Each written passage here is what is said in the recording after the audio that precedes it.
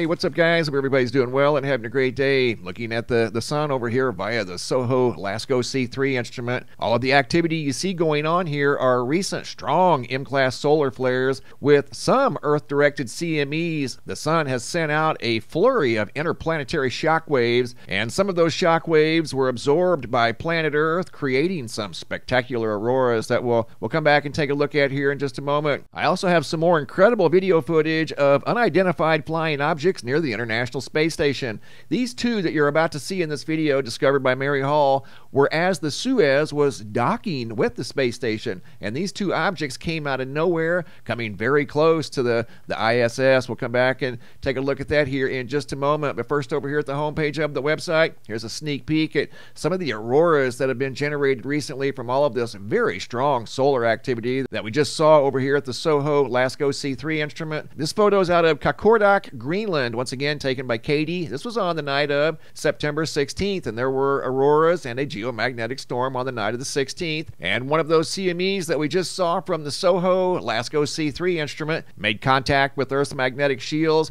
generating some spectacular auroras on the night of the 16th and also on the night of the 18th. I have footage from both of those nights. The first photos, once again, by Katie out of Greenland from the night of the 16th. Checking in on the GOES X-ray flux over here at the Space Weather Prediction Center, you can see a very large solar flare here in the last 12 hours.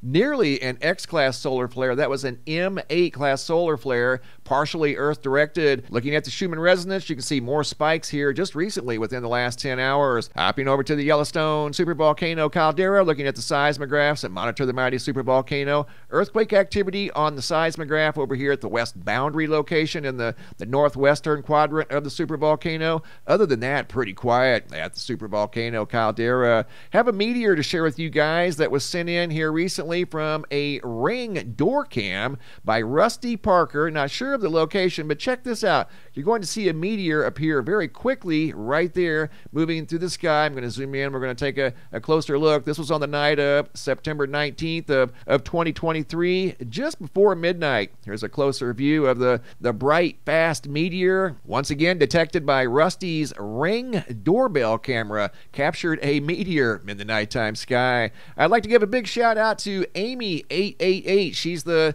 newest Blue Star member. If you guys would like to become a Blue Star member, you can find the links to do so down below in the description box, and I also pinned a comment in the comment section, and I thank you guys in advance. Going back to the interplanetary shock waves that we've seen here recently going through the solar system detected by planet Earth. Here's the most recent solar data. Here's looking at the Earth-facing side of the sun. There's the M8 solar flare in the last 12 hours, and this is the location of the very strong M8 solar flare. Right there it is.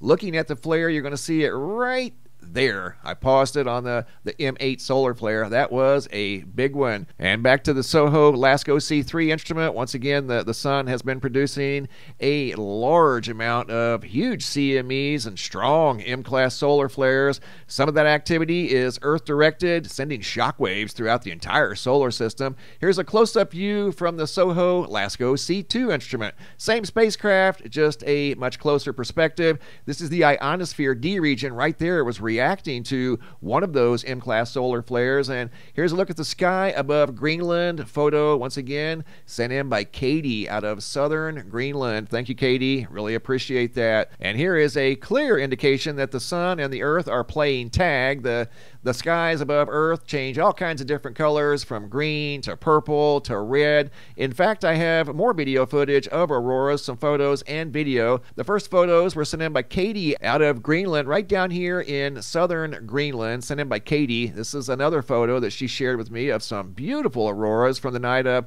September 16th of 2023 above her location. She sent me two photos. That was the first one, and here's the second one. And these were some absolutely beautiful photos sent in by Katie. These are unedited, by the way. I have done absolutely nothing to these except share them with you guys. Awesome photos, once again, by Katie out of southern Greenland, going from Greenland to East Bethel, Minnesota. Video footage submitted by Ben Johnson from the night of September 18th of 2023 when we had yet another geomagnetic storm.